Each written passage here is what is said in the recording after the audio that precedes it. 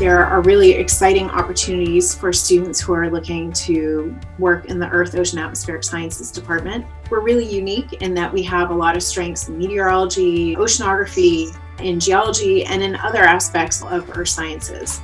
And students have opportunities to be exposed to just a wealth of topics in our department. The faculty are really passionate about what they research and what they teach. As a student, it really comes off in the classes that we take. You sit there and you see your professor just oozing excitement for whatever they're talking about, and it makes it easier to learn. Everyone is so helpful.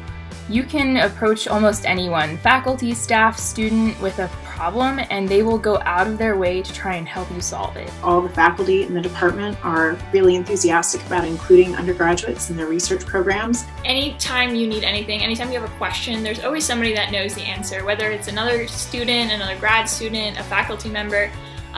Someone's always there to help you, and they're very willing to help. What I also tell students is, if they get involved in research, I think we have analytical capabilities comparable to some of the top institutions in the world. Just recently, the Earth, Ocean, and Atmospheric Sciences department got this awesome new building. It's phenomenal. Everyone loves it. I got to work in a beautiful new office and brand new lab spaces. It has great teaching facilities, great research facilities. Now we're all under one roof, geologists, oceanographers, and meteorologists, and that's incredible to be able to walk down the hall and see my colleagues of different programs and be able to have conversations on a daily basis about different kinds of research that people are doing, or graduate students or postdocs from different walks of life. So that's wonderful. The new building is awesome. I love it. In my opinion, it's the coolest building on campus. I think everybody should get a chance to see it.